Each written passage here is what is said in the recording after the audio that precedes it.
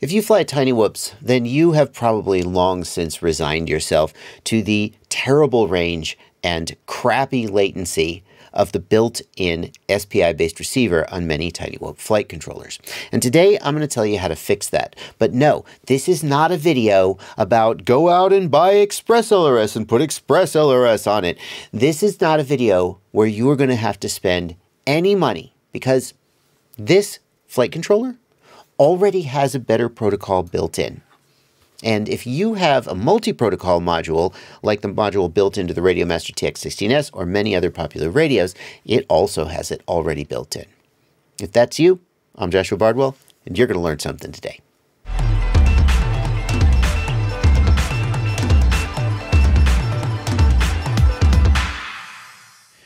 The protocol that we're talking about today is called RedPine. And the exciting thing about RedPine is that it runs at 666 hertz. Extremely Christian people, you're going to stay away from this one. For the rest of us, 666 hertz gives a latency of between 1 and 5 milliseconds from the transmitter gimbal to the Betaflat D-Shot motor output, compared with 7 to 20 milliseconds for Crossfire on Taranis or 18 to 37 milliseconds with FreeSky X on Taranis. That's faster even than some Immersion RC Ghost, actually all Immersion RC Ghost, and all but the experimental Express LRS, which is running at 1 kilohertz. That's faster than any of these high-end protocols, and it's built into this stupid little tiny whoop flight controller. It's already there. And the reason they can get away with this is that that flight controller has a built-in, it's called a CC2500 chip, and it is a RF chip. It's a radio chip. And that is the chip that does the talking, the wireless radio stuff. And basically, Betaflight talks to that chip and it tells it what to do. So when you go into Betaflight and you see SPI receiver support, that means that the receiver is being controlled by the Betaflight software. And the exact protocol that it uses is set here. You can change from FreeSky X, which is D16 mode, to FreeSky D, which is D8 mode, and so on. But the key thing is that you can change the protocol that the receiver talks simply by changing that pull down there. Now, some of you are going to think that we could change from FreeSky to Spectrum. And in fact, for a long time, I thought that. I thought that you could change between FlySky, FreeSky, any of these protocols willy-nilly. It's just an SPI-based software-controlled radio. And that is actually not true. The CC2500 chip that is on this particular flight controller does the FreeSky protocols. And there's another chip that's used for Spectrum and another chip that's used for FlySky. So they're all there, but you can't do them all. But if you have an SPI FreeSky receiver with the CC2500 chip, you can, boop, do the RedPine protocol here in Betaflight. Betaflight just supports it. Well, Betaflight 4.2. If you've got an older whoop with 4.1 on it, you're going to need to upgrade to 4.2. Betaflight 4.2 and newer, boom, set it to RedPine. Save and reboot. You're halfway there. Next, we're going to get our radio, and in this case, we do have a radio with a built-in multi-protocol module. The multi-protocol modules support the RedPine protocol, and that's going to be the main way that you're going to take advantage of that today.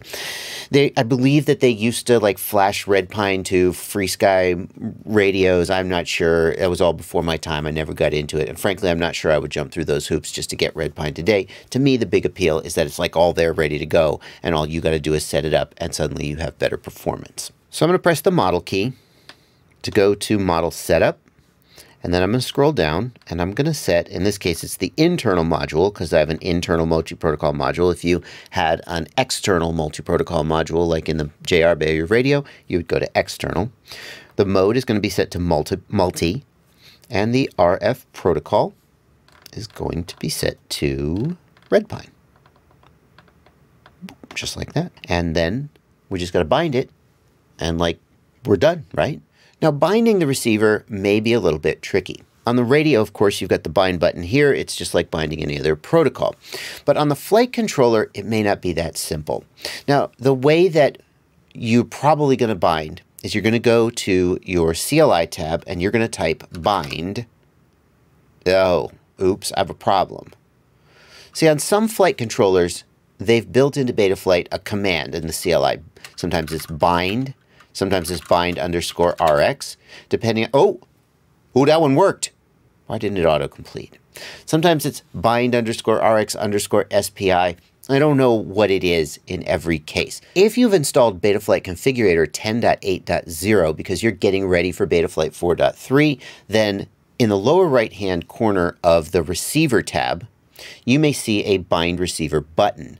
And the beautiful thing about this button is that if your flight controller has software-based binding built in, that button will activate it. You don't have to fish around in the CLI tab trying to figure out whether it's bind or bind RX or whatever.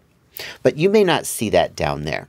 And in fact, on one of the quadcopters I tried, when I selected FreeSky, the bind button was there, but when I selected RedPine, it was gone. So we're going to try and bind it the normal way, but then I'm going to show you a workaround if your bind button disappears that may help you out. Nothing happened here when I hit bind receiver. There's no indication that we've gone into bind mode. Let's just try to hit bind on the module and see what happens. Binding. Oh, there, that's a good sign. Yeah, it started blinking, right? So clearly something's going on there. And now it's solid, and we have movement in the sticks. Yay, it worked. Fantastic.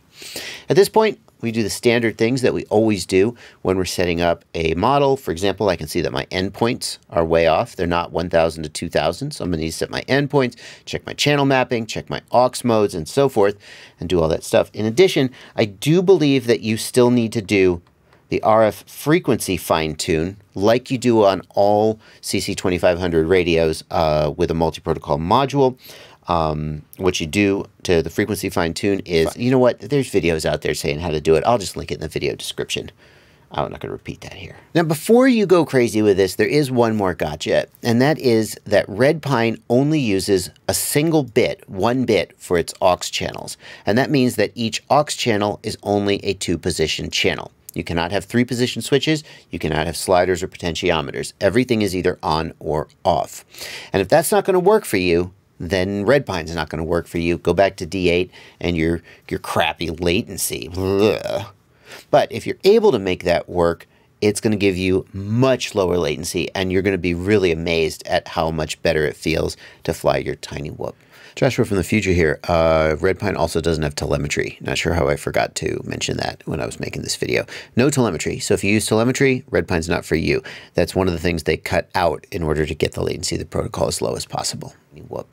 The other thing to keep in mind is that because of RedPine's much faster bit rate, the range of RedPine is actually slightly lower than the FreeSky D8 protocol. I know. I was hoping we were going to get faster and better range, and it's just not the case. So it should be still enough for a 25 milliwatt video transmitter, you would hope, but if you're already hitting the edge of your range on D8, switching to RedPine will actually give you slightly less, and you certainly want to be aware of that. That's going to do it for this video, though. I hope that there's a bunch of people out there who had never heard of RedPine, despite the fact that guys like Albert Kim and probably Nick Burns, I don't know, despite the fact that other people have covered it before, I never had, and my brush with it going to the whoop race was like, I gotta do my part to get the word out here, because you probably have this already in your tiny whoop. You could be using it with your multi-protocol module, and you just don't know. And the difference is really astounding between 37 milliseconds and 5 milliseconds. It's astounding. So, assuming you're able to get it working on your tiny whoop. But hey, you know, nothing lost if you try it. Just go back to FreeSky D8 and get on with your day. Thank you so much for watching. That's going to do it for this video. If you enjoyed this content, if you found this content helpful, I hope you'll consider joining my Patreon. There's a link down in the video description to Patreon, which is a website where you can subscribe to me for as little as $2 a month or more if you feel like I've earned it. If that's not you today, keep watching content. I help everybody for free in emails, in chats, in YouTube comments, and in YouTube videos. My motto is to give it all away for free, and one day, hopefully, you will feel like signing up. If today's that day for you, the link's down in the video description, and I sure do appreciate it. Happy flying.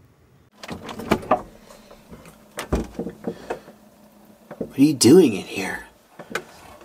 The least you could do is subscribe or join my Patreon, or like just here's another video I picked out for you. Jeez.